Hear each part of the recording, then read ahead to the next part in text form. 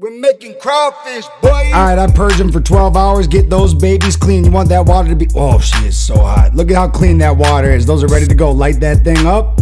Get the seasoning you like. I'm using Crawfish extra spicy. Throw in some lemons, some potatoes, some onions, some garlic. Bring that to a boil. And time for the main event, the crawfish. Let's put those in there. Let's let them boil for 8 minutes and then soak for about 30. And that's a perfect time to chug a beer with the Freedom Funnel. Pull them babies out, serve them up, and bon appetit, baby. Enjoy. Get dirty.